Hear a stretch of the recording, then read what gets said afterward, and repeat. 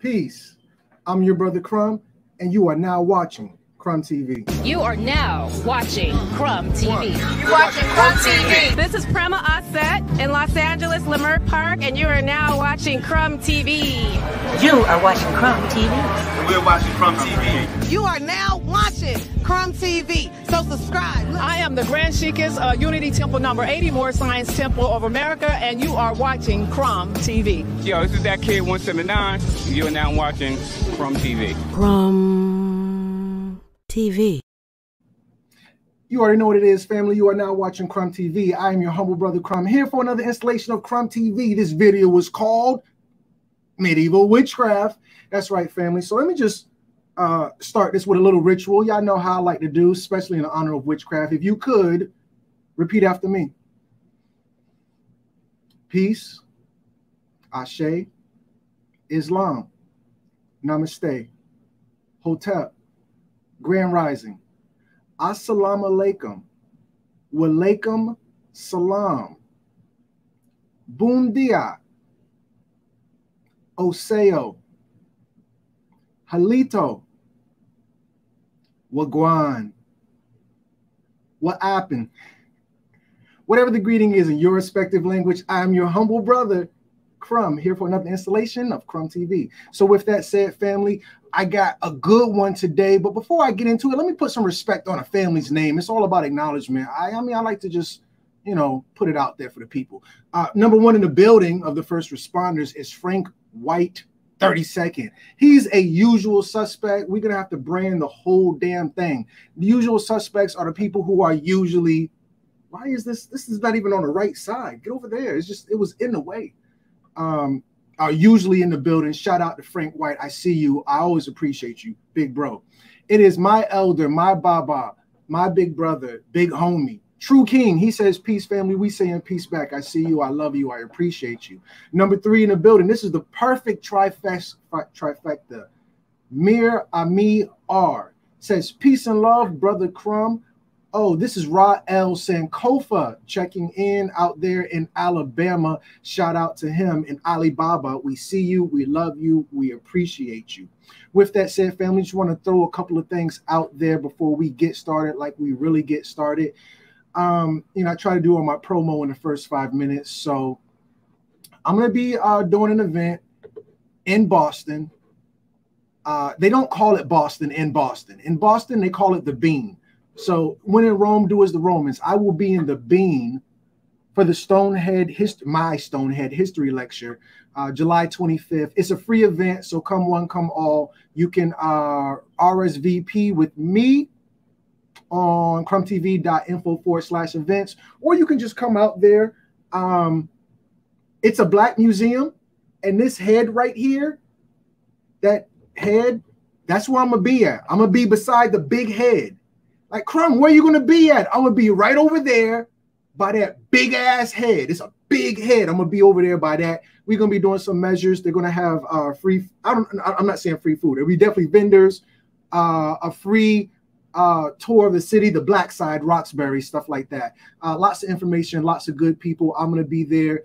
A lot more people going to be there. I'm not going to say no names just in case they don't come, but you can definitely go and check crumbtv.info/events out to go over there to get that. In addition to that, you already know what it is, family. The only way I can even do the things I do is because of the people that support me. Without their support, I would not be here. How did you get here? That's right. That's right. You want to know how I got here? By way of Latanya Page Bulk.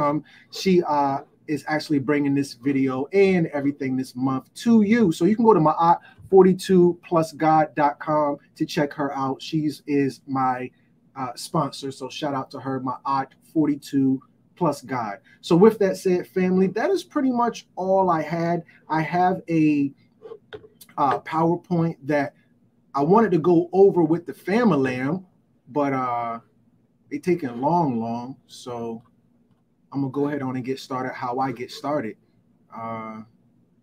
So this video was supposed to be with Keenan Booker, the God 720 kicked out of heaven. He is the one who created this PowerPoint, but he is late, even though everybody else is on time, but we still love him. So he wanted to talk about witchcraft. He already had a PowerPoint, so I'm gonna jump right into it. I wanted to take my position as pro witchcraft. I think he was going to take a position of anti witchcraft. So just to put this out there, I do believe in witchcraft. I do love witchcraft. I do appreciate witchcraft. I understand the power of witchcraft, and we are currently under a spell right now. Oh, Latanya Page, welcome in this jank. Hey, okay, so she's in here, family. She in here. I didn't even know that. So yeah, shout out to her. But no, getting back to it. So let's just get right into it. Folklore. The Wild Hunt. Come on, I'm messing up already. The Wild Hunt was a procession of spirits or ghosts who roamed through the countryside, reveling and destroying. The leader of this ghastly rout was sometimes female, sometimes male. The female leader was in northern Germany called Hulda, Holy, or Holt. The friendly one, wife of Woden. Woden is Odin. Odin is the father of Thor. Goddess of marriage and I'm going to challenge him on this one. I'm going to copy this one. I'm not sure if that's a typo or not. Maybe it's just a word I don't know. Very possible. Fecundity. Fecundity. Okay, it is a word. The ability to produce an abundance of offspring or new growth. Fecundity. I'm going to have to share screen on that one, folks. I am a nerd. I am channeling at this time my inner nerd, and I am projecting the spell upon you. So anybody who is into words, who's into spells, you're going to learn today. So the ability to produce an abundance of offspring. Fecundity. Fecundity. I'm with it all day, family. All right, so let's get back to the PowerPoint. Bear with me. My apologies. I'm about to call Keenan because I don't know what the F he at. Anyway, the female leader was a northern German called Hulda, Holy, or Holt, meaning the friendly wife, the friendly one, wife of Woden, goddess of marriage and fecundity. In the south, she was called Percha, Bertha, or Berta, the bright one. This goddess was associated through the hunt, the moon, and the night with Diana. The association was probably made in the minds of scholars and churchmen who applied the familiar classical name Diana to the unfamiliar goddess of the Teutons. Now, I do know this word. Anytime you're dealing with the word Teuton, that's Nordic mythology. Thor, Odin, Frigga, Twi, Loki, that's all Teutic or Nordic. And even more curious connection was made between Berta and Hulda and Herodias, the murderous wife of Herod. The dark reputation of Herodias and her element in her name. I'm sorry, I just realized what they're trying to say. The dark reputation of Herodia and her element in her name seem to have caused the association. When the leader of the Wild Hunt was male, his name began with Ber or her. Berthold, her, Lechen, Herny. Also, I want to also mention, I don't know if anybody's reading my mind right now. I was also thinking about Hercules. Oh, there we go. There we go. Brother, hopefully you're ready. I'm going to bring you on. As you can see, we started. No, don't look like he's ready. I'm going to keep going.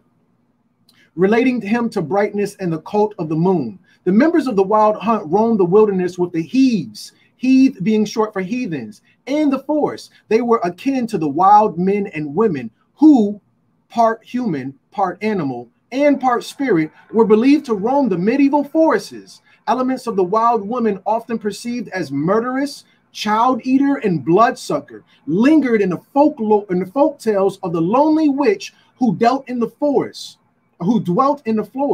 Gradually, in the early Middle Ages, the characteristics of the wild huntress and wild women were transferred to witches. Wow, what a way to start the day. What a way to start the day. Okay, with that said, the brother's in the building. Good brother, we've already started, but if I could I get you to tell them who you are and where they can find you? My name is Keenan Booker, okay, also known as the God 720. And I composed the PowerPoint the brother Crumb is using today. We're here to talk about medieval witchcraft, and I've compiled and authored said subject in the Kicked Out of Heaven series that you can find at my site, kickedoutofheaven.com. Keenan Booker. If you decide to purchase through Amazon, I do request that you purchase from Stargate Publishing, which is also me. You can go to stargatepublishing.com and also find the same material. Okay, so that's with that being stated, we can continue on with with the presentation that you got going here. We were in the folklore section. Am I correct? I can't hear you. Sorry about that. Yeah, that was slide 1. We started with folklore, and just to give you another plug, and the family as well. Well, give the family another plug. This is all coming out of the book Kicked Out of Heaven, The Untold History of the White Races from circa 700 to 1700 AD, volume 2. There's a volume 1 and a volume 3, as you can imagine, by Keenan Booker. So with that said, we kind of got an idea initially through folklore. Do you want to read the next one, or should I? Yeah, we can read it. I do want to say this real quick so that people can get it very clear. This book, volume 2, was published on March 31st, 2017. And Nipsey Hussle was murdered on March 31st, 2019. So there's a connection going on here, and it's the battlefield. That's what a lot of this information that I do is a part of. But keep on going. So I'm going to read this section that we got right here. Okay, I'm eating cherries. I got some blueberries. I got a pear. I got some pineapples. This is like a diet mukbang. I guess not diet. This is like a mukbang, but like the vegan version. I don't know. Cherries seem like the lobster of veganism to me. I feel like I'm all that when I eat cherries. Anyway, yeah, let's keep on going. Cherries is the highest source of melanin in the fruit kingdom. Yeah, that's right. So yeah. Okay, let's continue on. Okay.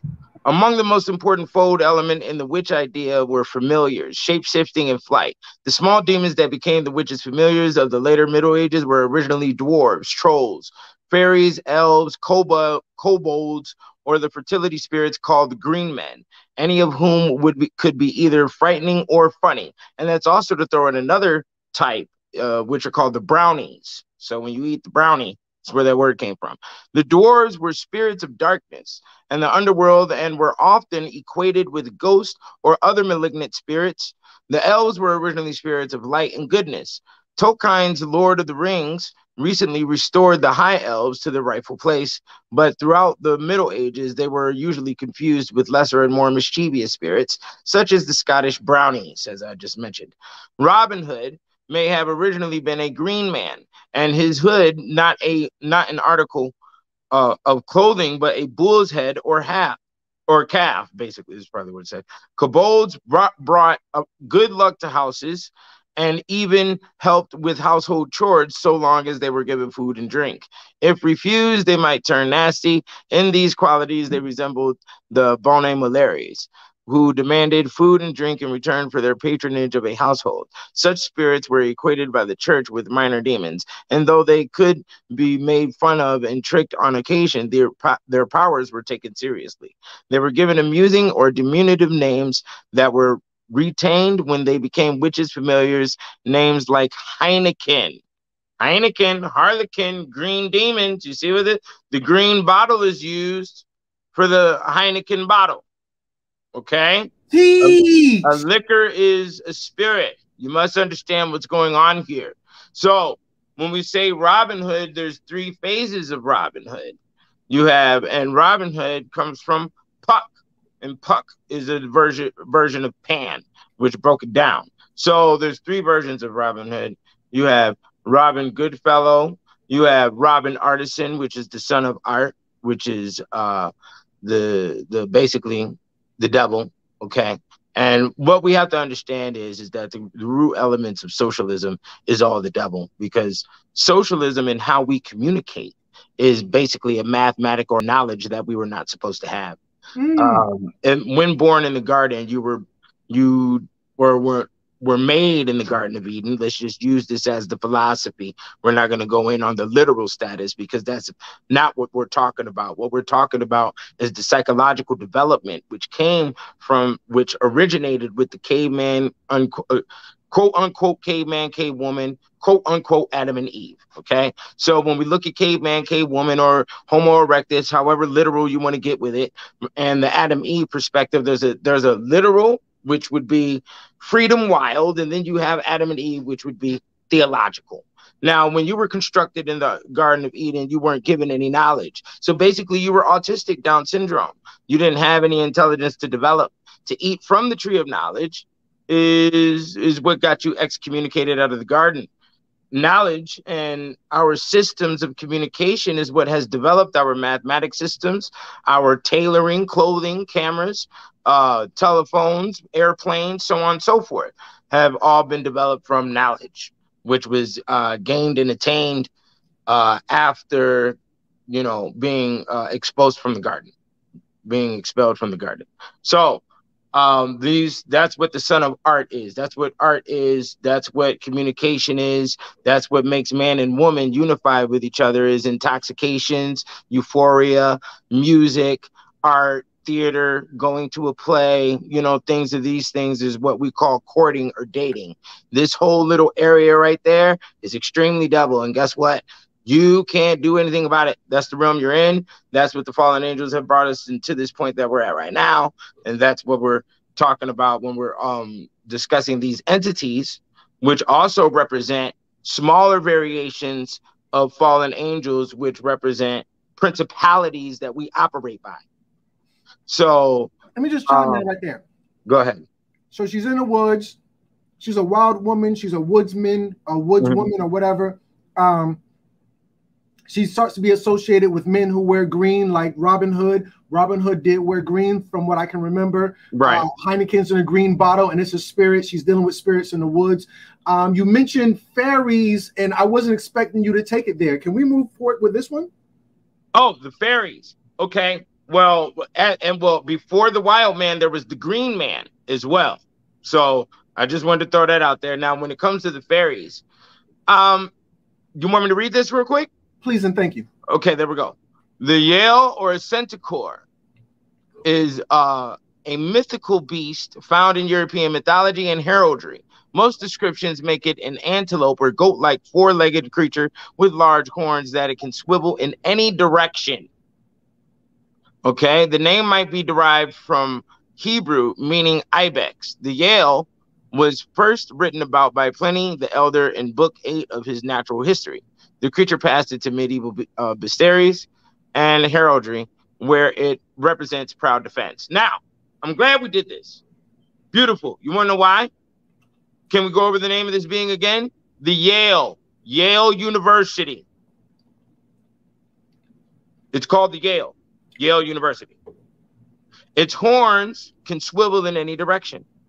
So how many studies inside the University of Yale have swiveled in any direction? And in addition to that, when you say swivel in any direction, I think about 360 degrees, 360 degrees of knowledge, institution of knowledge. But I'm with you. I'm just no, you're there. And also look at it like this: the word swivel is close to what? Swindle. Okay. Teach. Yeah. When we look at the rhyming mechanism, and also when we look at the SWI. So the SWI can go in with swim, can go in with swine, can go in with a whole different. In other words, SWI could be its own entity alone within inside the word. But regardless of that, what we're looking at is marketing and advertising. Okay, like it said, this entity, the Yale, was inducted inside of heraldry, and it was inducted inside of the bestiaries. Now, what they're talking about is what you see on Cadillac. What do you see on the Porsche? What is the Tommy Hilfiger symbol?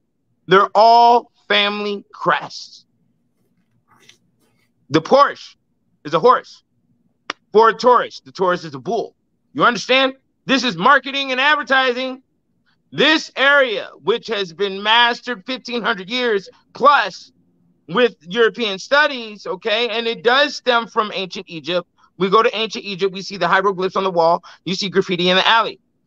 You see the obelisk high in the sky. You drive down the highway and you see the billboard. So erase of everything that you thought you knew with yoga positions out of the hieroglyphs, and just look at it as nothing but concert posters, okay, on your walls and when you're walking down the streets of Chicago or New York, okay? It's called advertising and marketing. This is where it lies at. It lies, the roots of advertising and marketing are found in heraldry, bestiary, understanding the blazons, the directions, the definitions of the animals, and all of that. You have to go inside the family crest, okay? Well, could I ask about these pictures at the bottom? I get it with the Yale, but what about these pictures at the bottom? What's going on with that? Okay, well that's to understand the metaphysics and principles of life. So of course, me and you both know that those are 9 times out of 10 fake, but they are there in representation of what is a human fantasy, an illusion, and we want to materialize it. So we materialize it to bring it closer to the point of life. You see? Now, what I just explained right there is ancient Hermetic science when it comes to art. Okay? Me and you both know that trolls aren't real. But trolls are strong enough within the word of troll, I can pass it on to the next generation. Yeah, I was going to say, I question if trolls are like not real. There's a couple of them even watching us now. I'm just joking. Well, right, see, you see what you just did? You see that? I'm joking. I'm gonna get like 10 thumbs down just off of that. You proved the point. You proved the point right there. Because the troll comes from ancient Ireland. How did it stem all the way up to 2021 to be inducted inside the internet realm as an entity? What that little creation right there in that picture assisted the life and sustenance of that word to still exist. Because when me and you were little kids, a troll was something that lived underneath the bridge. It wasn't somebody that we called, you know, we didn't use that as a derogatory term. You see that? You see how it moves? And it's nothing but a word. So to keep the word alive, we do little things like this. Okay. So shall I continue? Go ahead. All right. The employment, the benefits, the amusements of the fairy court resembled the aerial people themselves. Their government was always represented as monarchical, like a monarchy. A king, more frequently, a queen of fairies was acknowledged. I remember watching I'm not even big on the magic thing or the fairy thing, but I did watch like Winx, or what was it called? Winx or Wix or something like that. You ever seen that before? Winx, Wix? Oh no, I've never seen that. It's this cartoon. See, because you got sons, so you're not in there. But Winx or Wix is like this little cartoon about fairies, and they got a queen of the fairies. I've never seen a king of the fairies, but you know, I've done a little bit of research. Even like with Tinkerbell, she had her own not movie, but like a series or whatever. And even Tinkerbell, they had a queen of the fairies over there. Never seen a king. Never thought about it. But let me continue, please. And sometimes both held their court together. Their pageants or pagans. No, they're pageants, like you said, pageants, you know. And court entertainments comprehended all of the imagination could conceive of what was, by that age, accounted gallant and splendid. At their processions, they paraded more beautifully steeds than those of mere earthly parentage. The hawks and hounds with which they employed in their chase were of the first race. At the time daily banquets, the board was set forth with a splendor which the proudest king of the earth dared not aspire to, and the hall of their dancers echoed to the most exquisite music. Shall I continue? Yeah, let me interject. We're showing you details, and details once again is what? A part of life. So Well, and another thing is that the further we go back in time, it doesn't matter what civilization you deal with, you're dealing with far more details of entities, you know, in their mythology system or in their kindergarten area, which is the folklore. The folklore is the other world. This is where fairies are at. Fairies in our literal world would be cute, naive women. You know, that's what a fairy is considered as that's what they're represented as in the other world, is naive, and they're virgin. They are the symbol of virtuosity. They're the symbol of female clarity and purity. So that's why they flutter around, you know, in the trees, and then they're gone. You'll never see a fairy and a witch in the same room, you know, and witches and fairies don't get along, you know. And that's litigation of the other world. So the other world is basically the extension of high-level euphoria, alcohol, tobacco, you know, so on and so forth. You know, we live in semi-other world right now. Okay. One injury of a very serious nature was supposed to be constantly practiced by the fairies against the human mortals, that of carrying off their children and breeding them as beings of their race. Unchristened infants, christened, when you christen a baby, that's it. Unchristened infants were chiefly exposed to this calamity, but adults were also liable to be abstracted from earthly commerce. Notwithstanding, it was their natural sphere.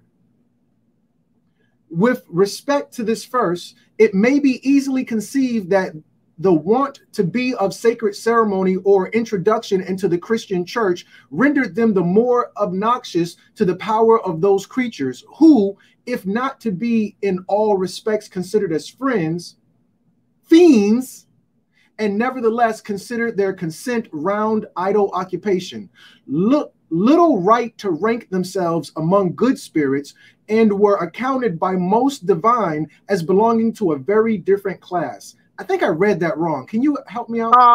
You read it right. You read it right. I'll do a little bit of explanation on what's going on here. A lot of this folklore, which you'll find a ton of this other world folklore stuff inside of early America hoodoo.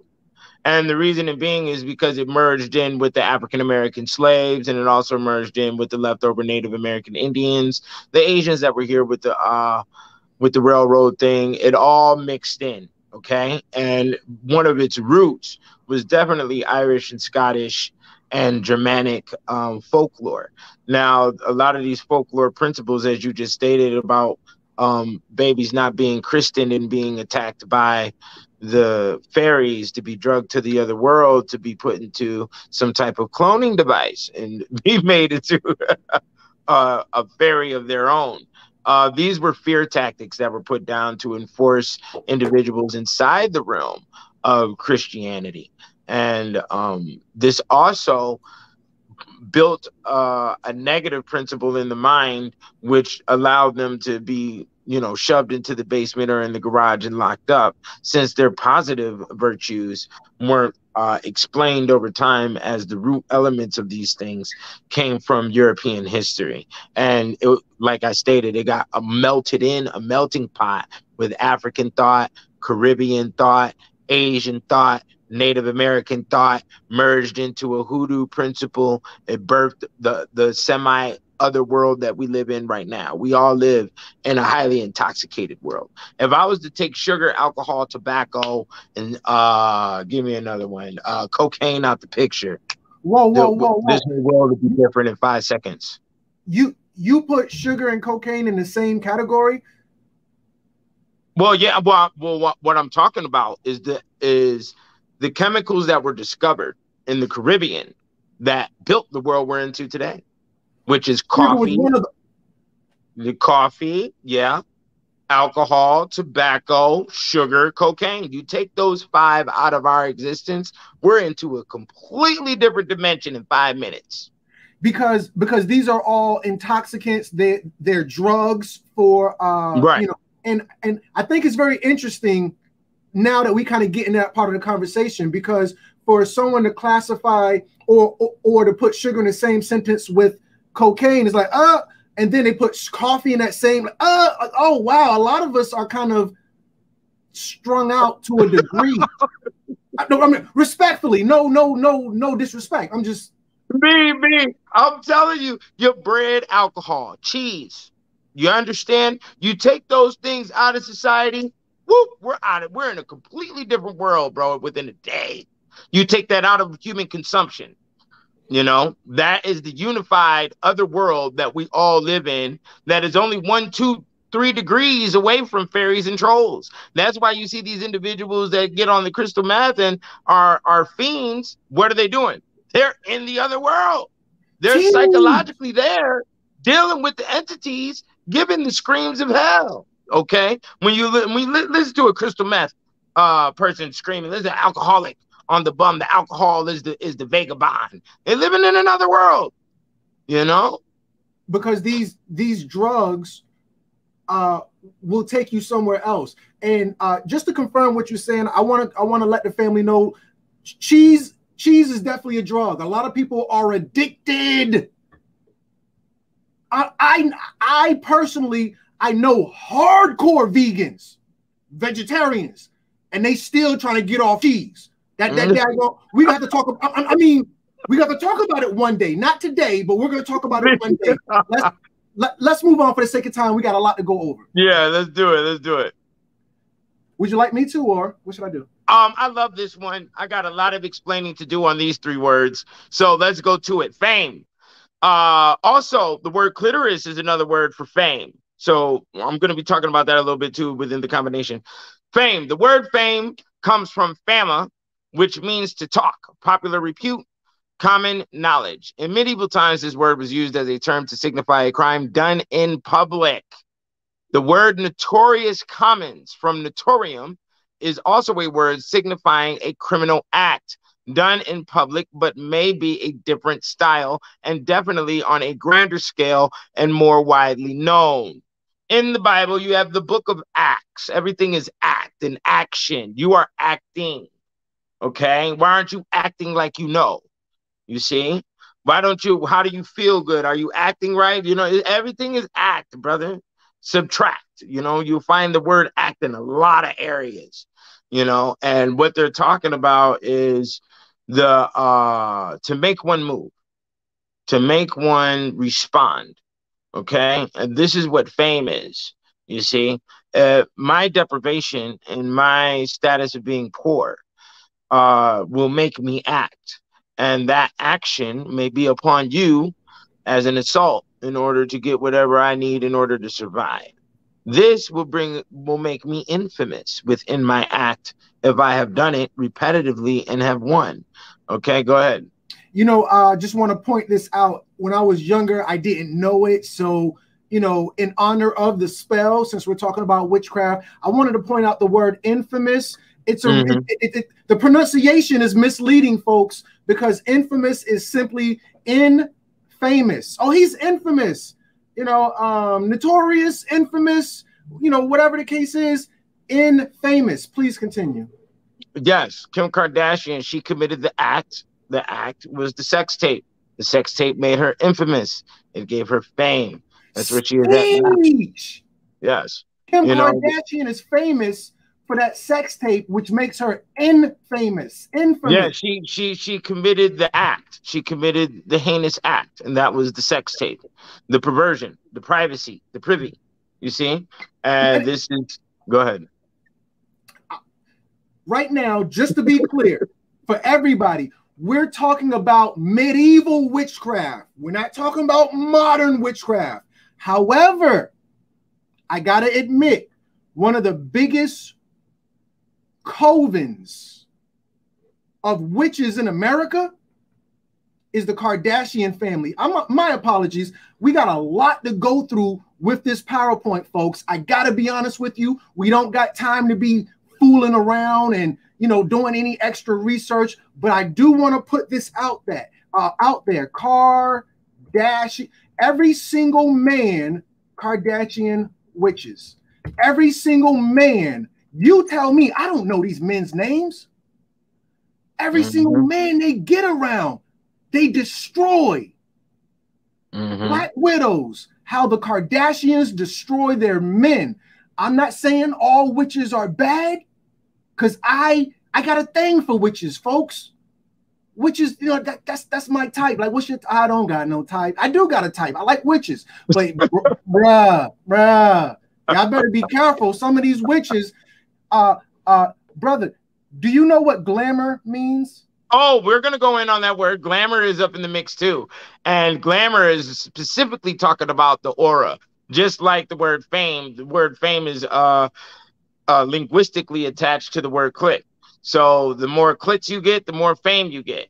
You know, and that's also a part of the word glamour, because glamour is shown up in your aura. Aura is a part of the prestige. You know, our prestigious lawyer coming to the stage to get the award, you know, and now he's infamous standing by the podium, at the podium, and everybody is looking up to him. You see what I'm saying? That's what makes him prestigious. He's at a higher level than what you see, than what the those in the audience are. So you have to understand that a lot of these words are basically signifying the power that stems from one person, from the amount and the type of conquering that you have done on other people.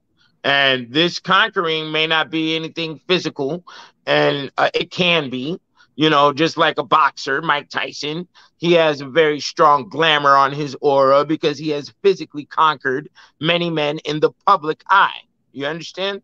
Now, you can attain this fame and this glamour also in behind closed doors, and you do that sexually, but that's only because there is a social stigma that says it's hard to make a female sexually pleased. So for the man that can do it, it automatically attaches an aura to that male. And that's what they see out in public.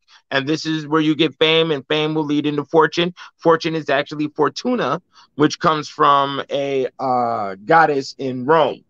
I do believe it could. I think it's Rome. Yeah, Fortuna is in Rome. And Fortuna, she is the symbol of Jupiter. So let's go in. Jupiter rules over Sagittarius.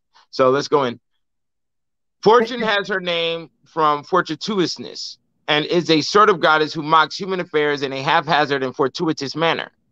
Wherefore she is called blind, since she runs here and there with no consideration for dessert, and comes indifferently to good and bad. Okay? So she mocks human affairs, okay, in a haphazardous and fortuitous manner. So that's what happens with a lot of people that get rich.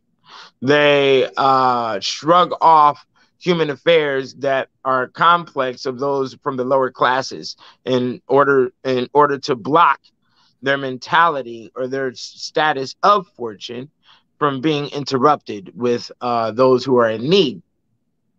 So when it comes to people of the poor always complaining about the rich, they're not complaining necessarily about the rich. What they're complaining about is the cloak that the rich are under, called fortune. And fortune enforces the mentality to operate in said status in order to protect their fortune. Because there is a high possibility and probability that if I stick my hand in this toilet with you and your dumbass shit, that you could grab my hand and potentially pull me in. And that, my friend, is a probability that businessmen aren't going to fuck with. Yes. Go ahead. Real quick, because when I pulled up the insinuations or conspiracy theories of the Kardashian family women being witches, it was referred to as a misogynistic idea. And I just wanted to bring the receipts. I know it's already in the PowerPoint, but glamour originally was referred to as magic, a magic spell. Nonetheless, let's get back to the PowerPoint. You were on a roll. Let's continue. My apologies. Prestige. Prestige is properly understood as an illusion of the devil, which is not caused by any material change, but exists only in the perceptions of him who is deluded, either in his interior or exterior senses. So that's basically, like I said earlier, a fan looking up at the one on the podium. Is the element in between that fan and the individual at the podium is prestige. The glaring of the eyeballs. Glamour, fame, fortune, and prestige only comes from mass hysteria of a unified thought on one individual. Okay? Are you getting it? So we all have a unified thought that Martin Luther King did great things. Okay? So with that unified thought by a mass number, wow, he automatically gets slapped with a globe. Now, here's what's so powerful about this. Martin Luther King could be in Chicago, and nobody in Chicago knows who the hell he is. But the entire state of Florida loves him through the YouTube, right? So he walks down the street of Chicago, and people will look at him and say, who the fuck is that guy? But nobody in Chicago knows him. His worship is coming from Florida. You see, when you understand this level of the game, this is where all space and time gets erased, buddy. Go ahead. That's what it was like from what I was told, obviously, but that's what it was like in ancient Europe. A god would only be relevant in a certain city or, you know, a certain area. You know, these certain people had, you know, in this area, they had this god in that area. So when you say that, it's on par with even what I was told through the school system, which wasn't much, but absolutely. But watch this. In volume 3, or in all the photography in all 3 volume series, you see the power, don't you? On all of those photos I've used, don't you? You can see and you can feel the power. And the reason it being is because the statues are old, the painting are old. People have worshipped them for hundreds and thousands of years. We didn't even know shit about it. You understand? And then when I put it in here, you automatically saw that grow of human mass. Okay, that's all it was. But keep on going. Yeah, you can read the evil eye. Sure. In 1352, 7 persons were condemned for beseeching a goat to take them to the witches' assembly.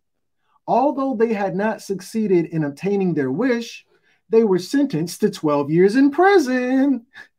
At the same trial, 8 others who had sold their souls to the devil, had taken part in the magical ceremonies, were sentenced to life imprisonment, while 8 who had killed children with the evil eye or with incantations were sent to the stake. For Romanians, think that if you were for Romanians, think that if you stare at the baby, you spoil it with your eye. To counteract this, the child must be spat upon. In fact, you must never say that a baby is pretty or that anyone looks well without spitting on the ground. Wow. What the freak is this? Yo. So what we're talking about here, when you see that word Romany, which is another word for gypsy. And when we say gypsy, we're saying ancient Egypt. When we're saying ancient Egypt, we're saying female freedom. There was more female freedom inside the realm of ancient Egypt than Greece or Rome. And the reason being is because of the high level pictorials that was around them and the levels of intelligence that they were dealing with, which were highly complex, which was complex enough to have a female relaxed. Okay. So that's what we're looking at when we're saying the evil eye as well, because the majority of them aren't relaxed. Okay. And this evil eye is the anger point that is, go ahead. I'm sorry. Brother, have you ever heard of Lord, see, these glasses don't even fit. The evil eye, brother, right there. You see that? Yeah. That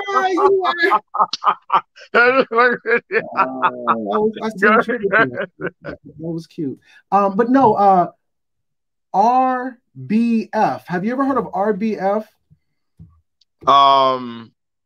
RDF or RBF?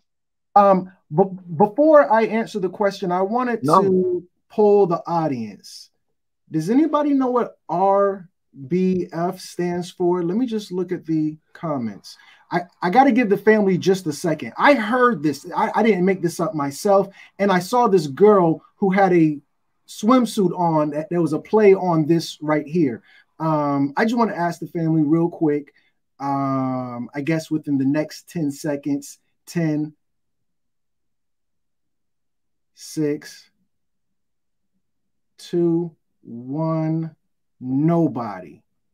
Okay, but no comments are coming through at all. So I'm sure the only reason that's doing that is because there's a lag. There's probably 100 comments coming through the pipeline as we speak. But okay, so now that, you know, just for the sake of time, because for those who are going to catch this later, there, it's resting BITCH face. What is this, brother? What is this? Let me just Google it real quick. I just want to see. Hold on. I'm gonna hit Google. I'm gonna hit RBF. I just want to see what comes up. Oh, there it is. RBF meaning. RBF. Could you read this for me, brother, please? Yeah. The resting bitch face, also known as RBF or bitchy resting face, is a facial expression that unintentionally appears as if a person is angry, annoyed, irritated, or contemptuous, particularly when the individual is relaxed, resting, or not expressing any particular emotion. Now, let's talk about this for a second, because this is one of the root definitions of witchcraft. Now, when we say evil eye, we're talking about Cyclops from the Marvel Comics and the X-Men as well. We're talking about the red eye of the goat and the devil and all of that. And we're also talking about the blank murderous stare that the female does to try to wrench your gut. Any gut-wrenching or headache implication that comes from faces like this is the magic system that we call witchcraft. Excuse me, brother. I just want to add value. Do you mind? Go ahead. I'm with you. So I had a Facebook page. I had 10,000 followers and everything. It was pretty dope. And I maxed out at 5,000 friends. And that page got taken down. It's the only reason I bring that up because I'm still a little salty behind it. You know what? I'm in my feelings. I digress. So on that page, I had typed in, and I think it got like maybe 1,000 likes or some crazy number like that. I posted, if a woman stares at you for more than 6 seconds, she either wants to have sex with you or she wants to kill you. Either way, it can go either way. Dun, dun, dun, dun. Yes. Nonetheless, I don't want to get too far off, but when you brought up the evil eye, I couldn't help but to reminisce and kind of tie it into current day, but we want to stick with the medieval. Let me just bring up one more point, but even though I'm stepping on my own toes. So right here, I have highlighted Romanian, and right. I had to kind of fact check that real quick just to make sure I wasn't crazy. So I hit back. If you see my back, it says Romanian. Yeah, it's spelled without the U, but yeah. Right. But here it is, Romanian with the U, and it says Romanians. Nonetheless, this is where I'm going. When I hit Romanian and I scroll down, you see right here it says Aromanian. Right. That's what the Kardashians are. Yeah, I think they're Armenian. Armenian. They're Armenian Jews. Yeah, they're Armenian Jews. You know, yeah, they're Jews. Hold on. There's some type of from the Caucasus Mountains. Yeah, that's where Armenia is located. Okay. I digress. Yeah. See, click on their wiki. It'll show in the right corner. But go ahead. Well, you know, I was trying to go somewhere I shouldn't have gone in the first place. Please forgive me. Let's continue if you don't mind. Okay. What you want to read the description next to the ring, or you want to go to the next page? Found in Croatia, a remarkable 1,800-year-old ring with an eye that was used to protect the wearer from spells or a bad curse, often referred to as the evil eye. Okay. I wanted to go in on this area right here where the child must be spat upon and giving the compliment. The compliment is a form of witchcraft because it makes you act in response. Anything that forces anybody to act or respond is in essence a form of witchcraft. So in order to cast a feeling upon you of feeling good, and then also putting you in an impressionable response mode, because you know when somebody gives you a compliment, now you're open to receive anything else. And this is what salesmen use. Brother, you there? Hold on. Oh no. Oh, come on. In the name of European Jesus. Bill Gates, what's going on, man? All right, well, I'm going to go to the next slide. Let's just see what he has, because he's on fire right now. Finally, we get into magic. While I wait for him to come back, I guess I kind of do want to go over what he was saying, because it's talking like if you compliment a child, you got to spit on the child, and if you compliment an adult, you got to spit on the ground. That's deep, folks. But anyway, magic. Magic took many forms during the Middle Ages. It is best understood not as an inferior variety of science or religion, but as an independent worldview. Ancient cultures knew no distinction between magic, science, or religion, or indeed between these and philosophy, poetry, and art. All were aimed at understanding and controlling the universe. Hence, all things, stars, herbs, stones, metals, planets, and the elements mesh with man, his longing, his lust, his desires, his fears, and even his physical appearance and health.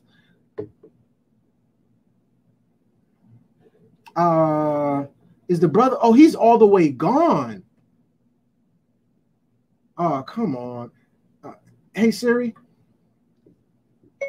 call Keenan Booker on speaker. Calling Keenan Booker on speaker.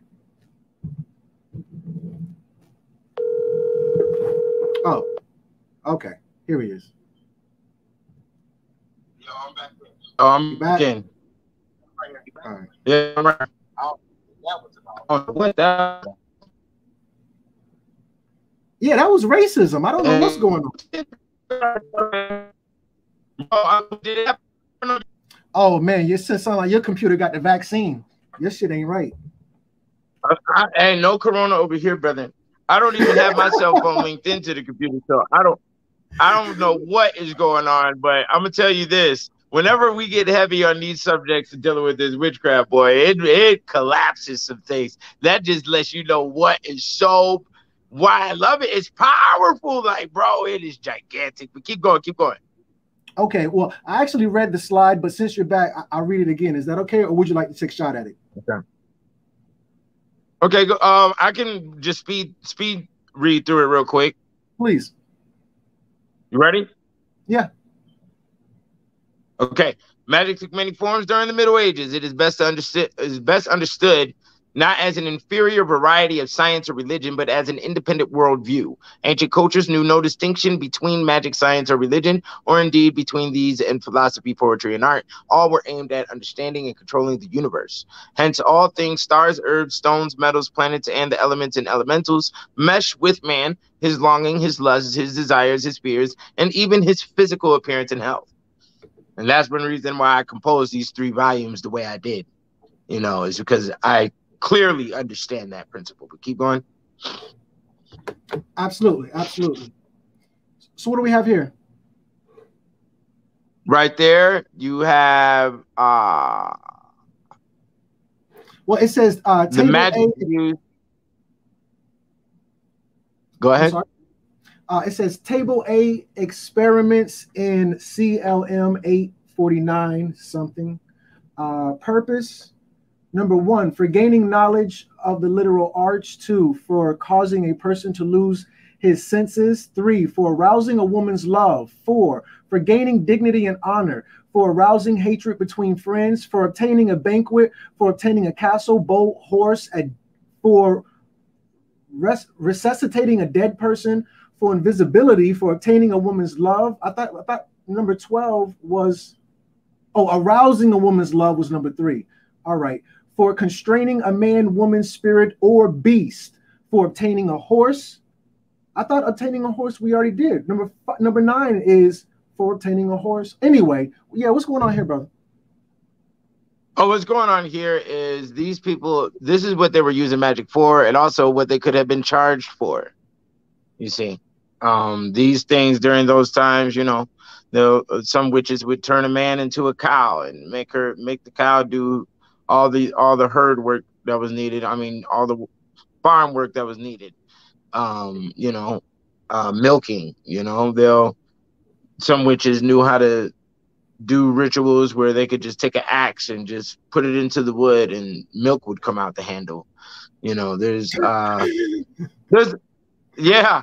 Now we have to ask ourselves that if this was literal activity in another dimension that they were in because of the way their minds were wired through trauma and chemicals and their food consumption, and also their hallucinant consumption when it comes to alcoholism, ergot, syphilis is known to make you have hallucinations. So we don't know if these things were real or not, and there's enough detail to speculate that they were real. So yeah, and there's enough cases. So, you know, you want me to read this? Please and thank you. Okay. All but a few of the experiments fall into the 3 main categories. There are 12 illusionist experiments designed to make things appear other than as they were to conjure forth an illusory banquet or castle, to obtain a wondrous means of transportation, usually a demon in the form of a horse that will carry the magician across land or water, or to make a dead person seem alive, or vice versa. 7 psychological experiments are intended to have influence on people's intellects or wills to arouse love or hatred, to gain favor at court, to constrain the will of others, or to drive a person mad. Fully 17 experiments are divinatory techniques for gaining knowledge of the future, past, distant, or hidden things. Most of these experiments entail catoptromancy or scrying. Catoptromancy or scrying is magic mirrors. Okay, the magician's assistant, usually a young boy, stares at a reflecting surface until he sees figures, taken here to be apparitions of spirits who can reveal the desired information. As should become clear in following chapters, these 3 types of experiments are significantly different from one another. We find an element of playful fantasy in the illusionist experiments, and often violent effort at coercion in the psychological ones, and an insistence on detecting truth and righting wrongs in most of the divinatory ones. So that was a list of divinitation, as I do believe. No, I don't have a list of mancies up there, but there is a long list of all the different types of mancies inside the volume 2 as well. Huh? No. This PowerPoint has all the mancies: necromancy, cartomancy, so on and so forth. Oh, okay. So it's on another slide. Yeah. Yeah, we're getting to it. All the mancies listed, but that's also in the book. Yeah, and what they're talking about here is basically what I was stating earlier, you know, and it also is very well described inside the volume 2 on how demons were called up, and the demons basically could build a castle. They could build a castle with a live banquet operating inside the castle. There will be humans inside that banquet that are eating food, and they will think that the food is real. Do you understand me? Okay. This is inside the material, but go ahead. Okay, hold on. For the listening audience,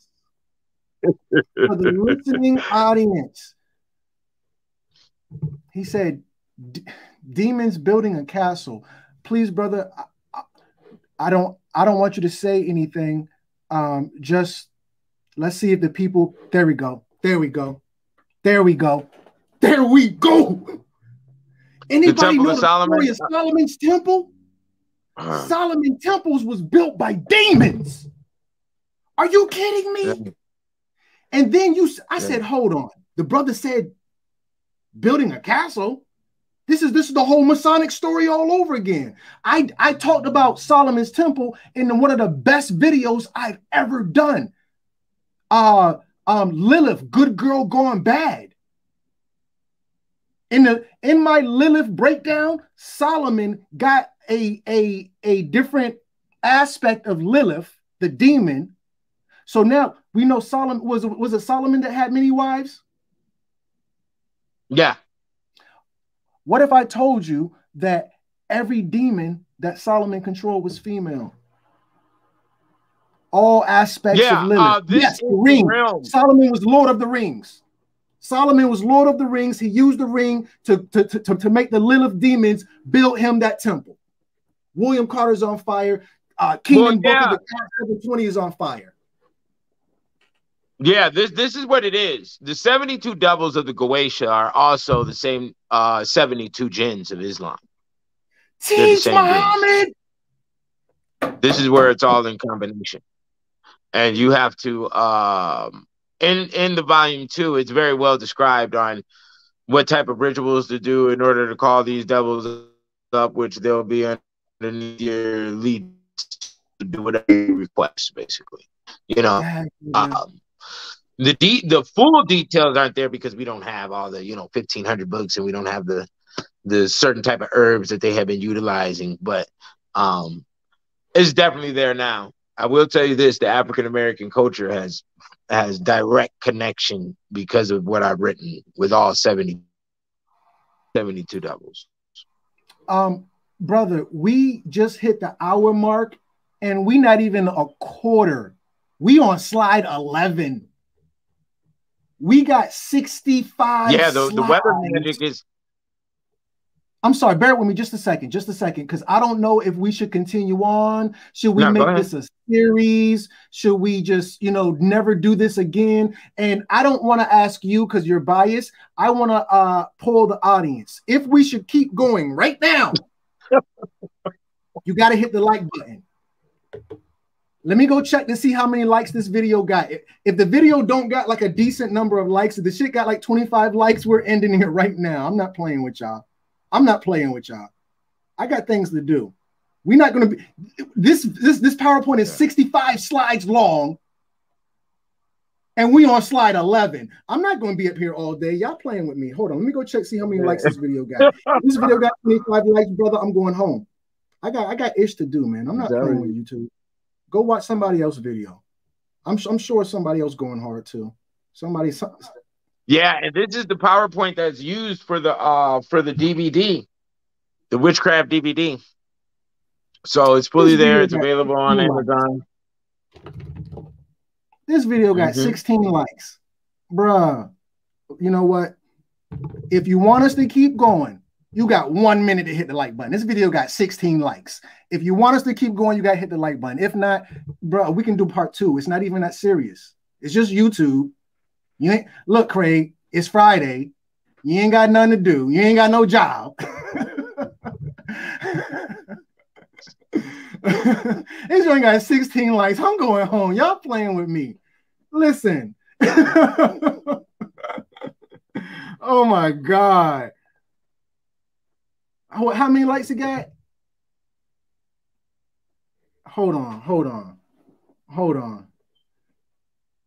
All right. Okay, you know what? I'm not even going to trip. Queen Mother Matriarch. If Queen Mother Matriarch didn't say it, I wouldn't believe it. If Queen Mother Matriarch didn't say it, I was going to end the whole live. I'm not playing around. I'll be on this daggone internet all day. I got things to do. Shoot. Anyway, okay, so we got more than 16 likes. I guess we can keep on going. I ain't even going to trip on it. My apologies, brother. My apologies. Now, no, let me check. We got to test the ground. We got to see if the people is with us, Okay. So what say ye? Should we continue? Yeah, we can continue, but I do like the idea to split this up into another series. So let's just give it a couple more slides and then we can exit left. And the reason being is because these subjects are detailed. And, I wrote these books 4 or 5 years ago, and the brother Crumb, just like the guy 720, we don't feel the seriousness coming from the people pertaining to this subject. Now there's biasness, and that proves the collective immaturity that we have when it comes to understanding what type of environment we're in. And it also comes to dealing with the reality of the plight and the position that we are in and what we do not know and what we fictionalize ourselves in the public light to know. It's embarrassing, you know, and I applaud Crumb for going down routes of intellect that the Negro won't touch, because it deals with everything in existence deals with our situation. You're on one planet, okay? Everything on that one planet is your problem, your responsibility. You dig what I'm saying? But go ahead. Yeah, to all the master students, I now welcome y'all to art school. I'm gonna school y'all with this art so hard I'll make smart cool. Let's get into it, brother. So,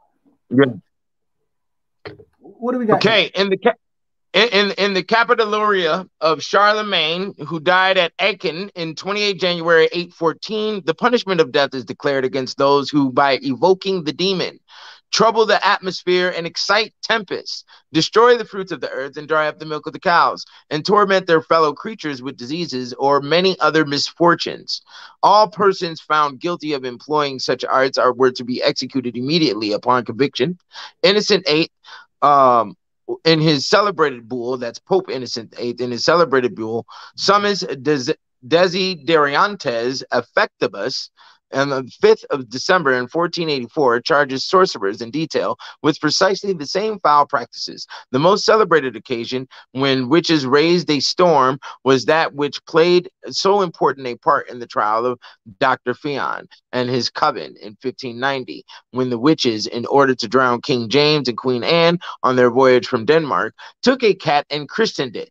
And after they had bound and dismembered the corpse to the animal, in the night following, the said cat was conveyed into the middle of the sea by all these witches, saying in their riddles or sighs.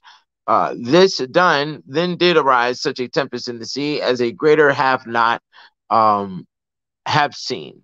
Okay. Now, what they're talking about here is when King James, who constructed the Bible, got attacked by some witches in the middle of the ocean, and he did survive the ordeal, but you know, his ship was broken down. But go ahead. I can't hear you. I'm sorry, you talking about wrote the Bible King James? That King James? Yeah, he also wrote demonology. The dude who wrote the Bible or translated the Bible also wrote a book called Demonology, and this guy, here it is right here. Receipts. Hold on. King James, one of England. Demonology. Damn, Gina. Can somebody type in damn? Can somebody give Keenan Booker a damn Gina? Can somebody give this man a damn Gina? Now, demonology isn't used in this material. I didn't really have to, because that information sits in the area of demonologists, and it also sits in the area because it's not exclusively Catholic, so it doesn't really sit into the area of the Inquisition, okay, when it comes to King James producing it.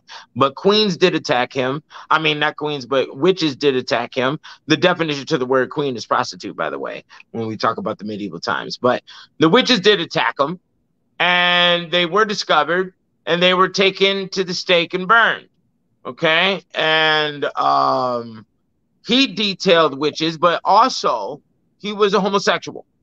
And there is a lot of energy in the mixture of female hatred being the drive towards the element of what witchcraft was, okay?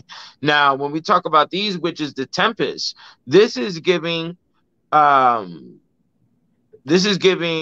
essence to the area that a female can create a tempest by getting angry.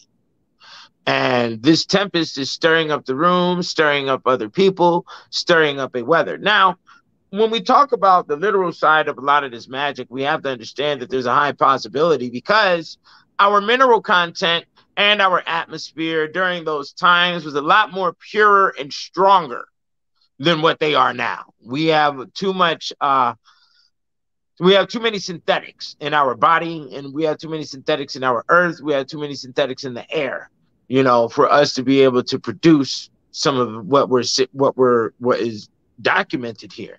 But there was definitely a time period called the tempest who, you know, would create great hysteria, great problems, tornadoes, hail, dry up the milk to the cows, you know, bring in locusts, bring in cats, bring in rat plagues. The Tempestari, here it is. So in medieval lore, the Tempestari were magicians, specifically weather makers, dwelling amongst the common people who possessed the power to raise or prevent storms at will. For this reason, anyone reputed as a weather maker was the subject of respect, fear, and hatred in rural areas. One bishop, Agobard, what? I'm sorry. Go ahead. I'm sorry. I just got a download. I remember watching a cartoon called X-Men. And Storm, yeah. No. Well, okay. Somebody called Storm a witch. I can't remember. I remember when you said that, I had a flashback. I said, I remember somebody called Storm a witch. Storm from the X-Men, one of the bad guys. Storm was fighting. It was some good guy. We got to win this shit. We got to fix the world, and, you know, whatever the case may be. And they had this little banter or the back and forth. Justice. Spider-Man. You know, whatever the back and forth. And within the melee, somebody addresses Storm like, I'm gonna get you, witch, or that witch, or something. And I'm like, when as a kid, it's just whatever. But now that you're saying this, I'm like, hold on. You know, what's the chances? You see? My apologies. You see? No, that was direct, what you just did. But what you also just did was you recognized that you were in a Western world, and you don't know the language that they're talking. Teach. You see? And it just reverted to your head. You know the language that they're talking because you know their culture. Okay? And guess where Marvel Comics came from? Their culture. Whoever the geniuses are that are designing those characters, they know the levels of life that are embedded inside of certain words to apply to a caricature and make the caricature alive. So that's what you just saw. So when you see Storm and somebody calling him a witch, that witch calling was a recognition towards the life entity that's stuffed inside the Storm, that's given Storm life. Well, you see? And they had to do that in the public light because it's best to do, you know, you hide things in plain sight, you know? Absolutely, absolutely. In addition to that, I had already acknowledged Storm as being one with nature. When we think about Wiccans and Wicca, you know, their church is not a church, a synagogue, a temple, what have you. It's in the woods, in the forest, because, you know, even as you started out, this PowerPoint was in the folklore section, you referred to, you know, women are the huntress, the woman in the forest. She's dealing with nature. The 5-point pentagram: earth, wind, fire, water, and then the fifth element is spirit or ether. Nonetheless, so now I thought about Storm as being one with nature, but it fits in with what you're saying now. My apologies. I cut your wisdom. Do you mind starting over? No, you're good. Do you want me to read it from the top or to read from where I was at? From the top. Okay. In medieval lore, Tempestari were magicians, specifically weather makers, dwelling amongst the common people who possessed the power to raise or prevent storms at will. For this reason, anyone reputed as a weather maker was the subject of respect, fear, and hatred in rural areas. And they would also extort the farmers, because by using weather on their farm, and they would give them, you know, finances of their farm or extra food in order for them not to do it. So one bishop, Agobard of Lyons, writing in 815 on the subject of the irreligious beliefs of his flock, complained that villagers resented paying tithes to the church, but freely paid a form of insurance against storms to the village Tempestari. But it was also noted whenever a supposed weather maker failed to prevent a storm, he or she would generally suffer the wrath of the populace, being victimized or killed. Hold on. So instead of paying tithes to the church, which they didn't want to do. They resented that. They freely paid a form of insurance against storms to the village weather lady. Tempestari. Yeah. Tempestari. So she wouldn't, you know, her duty was to make sure the farms grew and make sure storms didn't come. So if their fields collapsed, then they would blame it on the witch, and we're gonna have a burning today. Oh my God! You know, I remember. Yeah, you know. Go ahead. I remember someone saying, this old lady, she's, you know, rocking in her chair. She's really old. She had the stockings that only came up to her calf, the granny panties. She's very the cliche granny. And she said, oh, a storm is coming. How you know, Grandma? And before I give the answer, I wanted to poll the audience. Does anybody know how Grandma knew a storm was coming? Brother Keenan, please don't say the answer. Does anybody know how Grandma knew a storm was coming? How did she know that? Anybody know how she know? Does anybody know?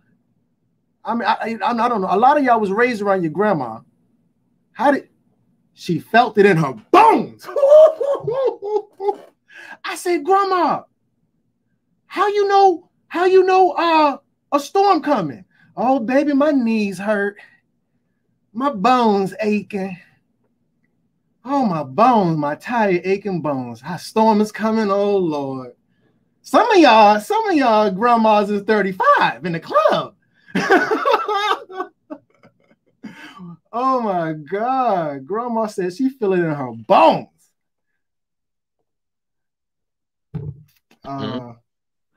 My apologies. So I think this was I'm not sure which part. So where are we at here? Brother, I think your internet is tweaking. Wait, are you back? I guess what I'll read now? this.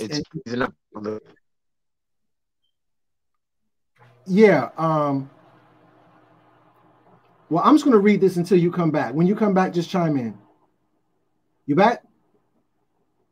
I'm right here, bro. Okay. I'm right here. All right. So, okay, cool. I froze up or something? Yeah. Okay, we can read.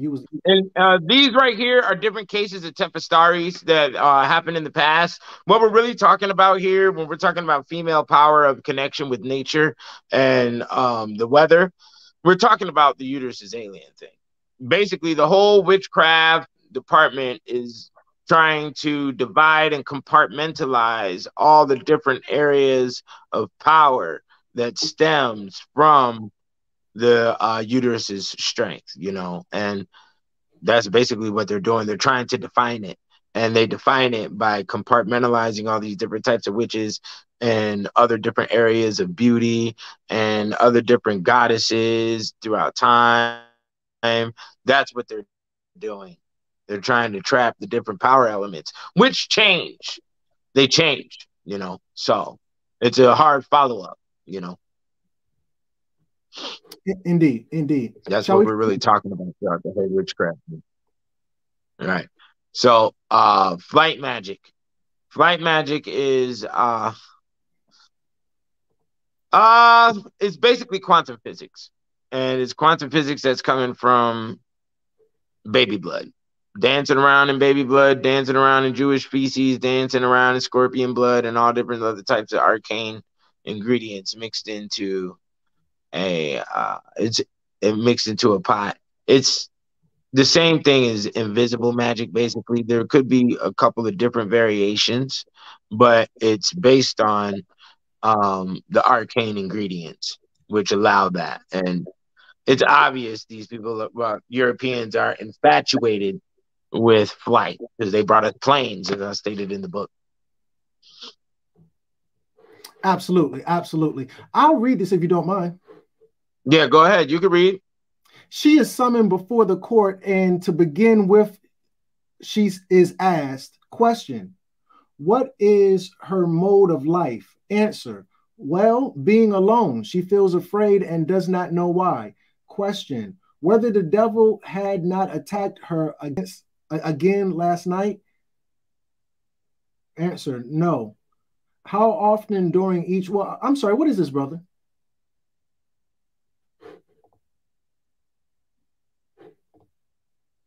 Yeah, these are court transcripts from the witch trial investigation of Eckstadt that you see right there, Einstadt. Oh, this okay? is real. So, okay. I'm sorry. No, go ahead. Go ahead. This thing is messing up on my I can barely hear you. You sounding real wild right now. It sounded real electrical. So let me see if I can fix something. Can I get a mic check? If you can hear me fine, press 1. If I'm tweaking, press 2. If I'm tweaking, press 2. No, you're clear now. I can hear you clear now. I'm good. Yeah, you're good. I can hear you now.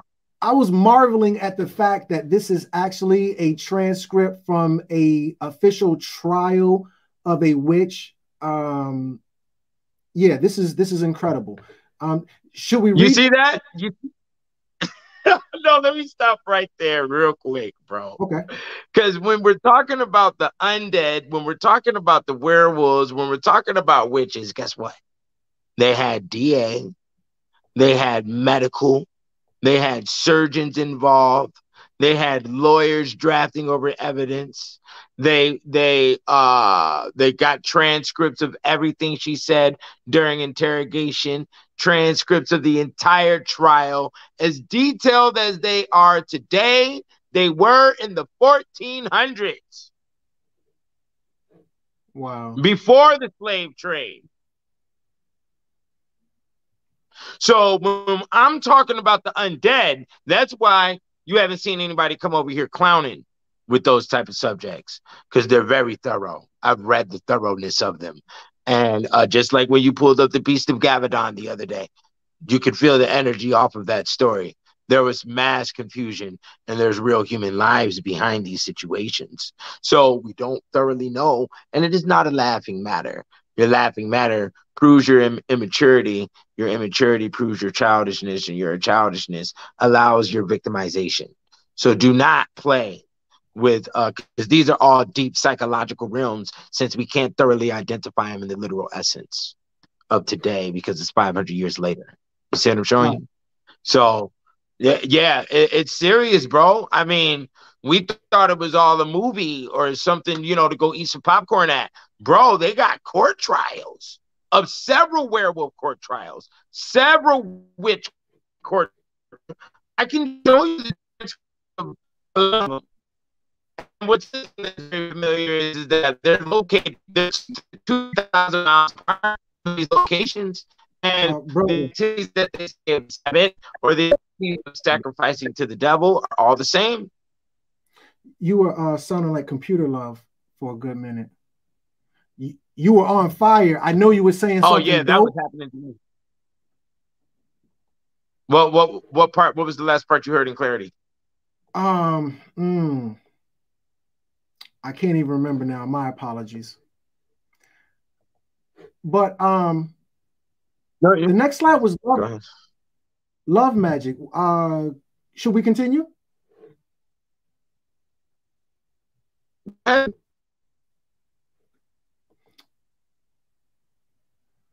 Well, here, actually. You want me to read? Can you hear me clear? Well, yeah. Okay. Yeah. If you can, please. Okay. Magical spark love or arouse revulsion. Well, actually, here. In the no, you're good. Yeah, don't worry. You know what? You know, you're fine. You know what? I'm gonna take that as a sign. Signs and symbols are for the conscious mind. I think this is probably a good place to end it. I would love to continue on, but I think the signal is sketchy. With that said, brother, some people have been asking. I wanted to make sure that we put this out there before we part ways. Where can people find this book? Because right now we are reading out, a PowerPoint based on your book, Kicked Out of Heaven, The Untold History of the White Races, circa 1700 AD, volume 2. Of course, there's a 1 and a 3, written by Keenan Booker, the guy we have on the line right now. He goes by the God 720. Brother, can you speak? It looks like he's still tweaking. You can find his book at www. Nobody says www anymore. Anyway, you can find it at kickedoutofheaven.com. It's really simple, family. If you like the book Kicked Out of Heaven, you can find it on kickedoutofheaven.com. With that said, I am your humble brother Crumb. I want to I want to thank everybody for hitting that like button. I want to remind everybody as well that this video is brought to you. Oh, I'm hitting the wrong button. Share screen. This video is brought to you by Author LaTanya Page Balcom. Her website, let me just hit this button as well. Her website is Ma'at42plusgod.com. That is Ma'at42plusgod.com. If you like this video, if you appreciate the information, if you like the energy, if you like the maturity or whatever the case may be, then support the people that are bringing it to us. That's Author LP Balcom, Ma'at42plusgod.com. She is an author, as you may consume. There's other good stuff up there as well. Last but not least, if you have not done so as of yet, smash that subscribe button. Now, this is the thing, family. I got to be honest with you. I'm not asking nobody for nothing. If you learn something, you owe me. Stop playing. If I said something you ain't never heard in your life, or the good brother, you better, man, I'm not playing with y'all. I'm not asking nobody for nothing. It's either you hit the subscribe button or you remain a weirdo who just watch from the back. I see you watching. I know you there, but you just in the back like this.